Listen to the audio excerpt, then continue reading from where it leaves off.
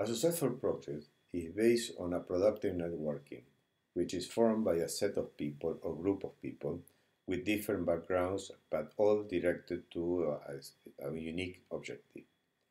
Strong integration among the various actors within a project is essential to reach the expected results. Although not always is possible, previous knowledge among the key partners and the option of previous work is also a plus. Furthermore, whatever the main objectives or hypotheses of the projects will be, it must be clear that the final recipients of the results are the people, also known as stakeholders. Therefore, it is best practice to contact and involve them right away at the beginning of the project, making them part of writing the proposal.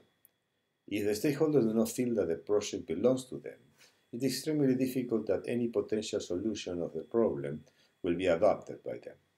Another important point is to actively include the students at all stages of the project.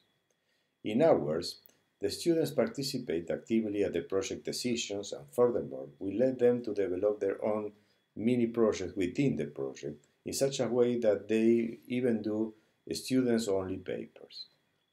On the administrative side, the project leader is not a boss, but the person that is able to coordinate adequately the various members of the team to always reach consensus for all the decisions along the pathway of the project.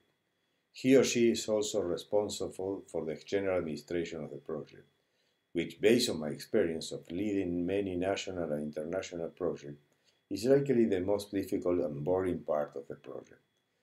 Be sure that all the partners understand that your task is not one that this is your alone, but that is the also responsibility of all of them, particularly in defining the goals and chronogram for the financial and academic reports, but also to be sure that all partners will respect the time schedule agreed.